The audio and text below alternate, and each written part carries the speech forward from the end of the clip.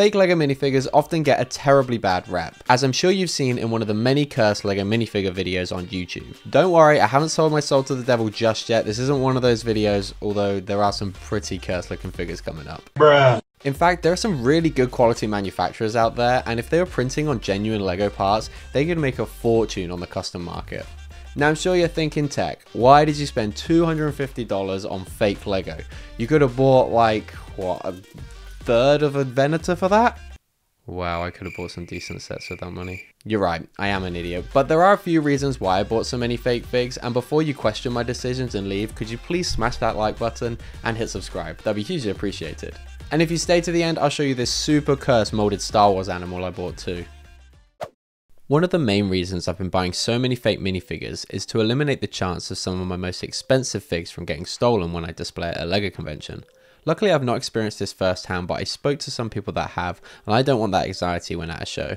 Okay, so these figures actually take quite a while to make because you literally have to assemble everything, and honestly, my fingers are starting to hurt. I just went through and picked a ton of characters that I'm likely to use at a convention, and I think most of them are passable. I mean, most of them. But I think most of them will do for a convention. It seems it's socially acceptable within the LEGO community to use certain custom elements, such as helmets and weapons.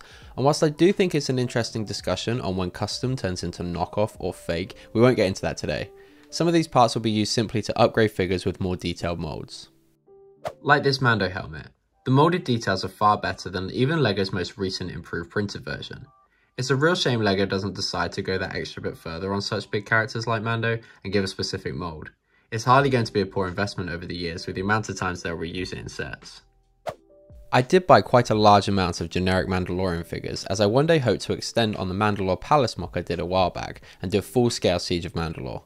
Mandalorian figures, especially the new Mandalorian Loyalists and Darth Maul style Super Commandos, are incredibly expensive, and I just can't justify spending a ridiculous amount of money to populate a mock at the scale that I'd like to achieve.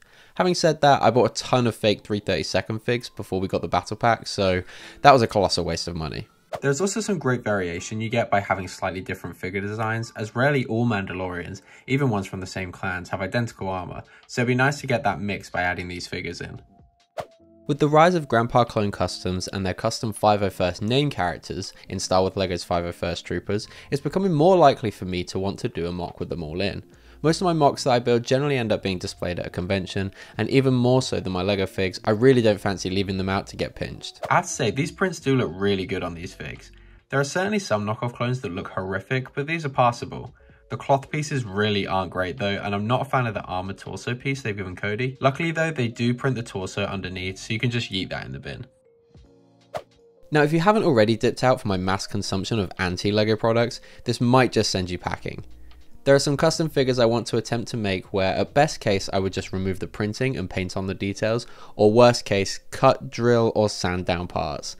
The LEGO purists right now are screaming. A couple of the characters that I'd like to make is the Twi'leks Quinn and Zan from The Mandalorian Season 1.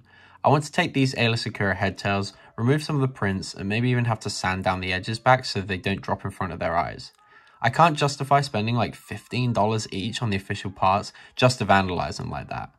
I also really want to make the Kaminoa mini doll that was a fake leak from a few years back. A large part of the community agreed that the mini doll proportions work well for this species, so I'm looking forward to giving it a shot, but I would have to do some major reshaping of the head mold to have it fit on a mini doll torso. So this is my entire fake figure collection. I'm sure all these figs will come in useful and they'll serve their purpose someday. And quite honestly, I don't think they look all that bad. Okay, so this one is actually cursed. Maybe I will change the title of this video. I think it's fair to say that LEGO's ABS plastic quality is far superior to these fake figs, and their tolerances on both molds and prints are more refined. However, if you're after some highly detailed minifigures that look good on display due to the print quality, or want to densely populate a mock without seeking a mortgage advisor, these aren't a terrible option. Oh, and as promised, look at this blurg. It's way too big and completely out of scale. That's the last time I trust AliExpress.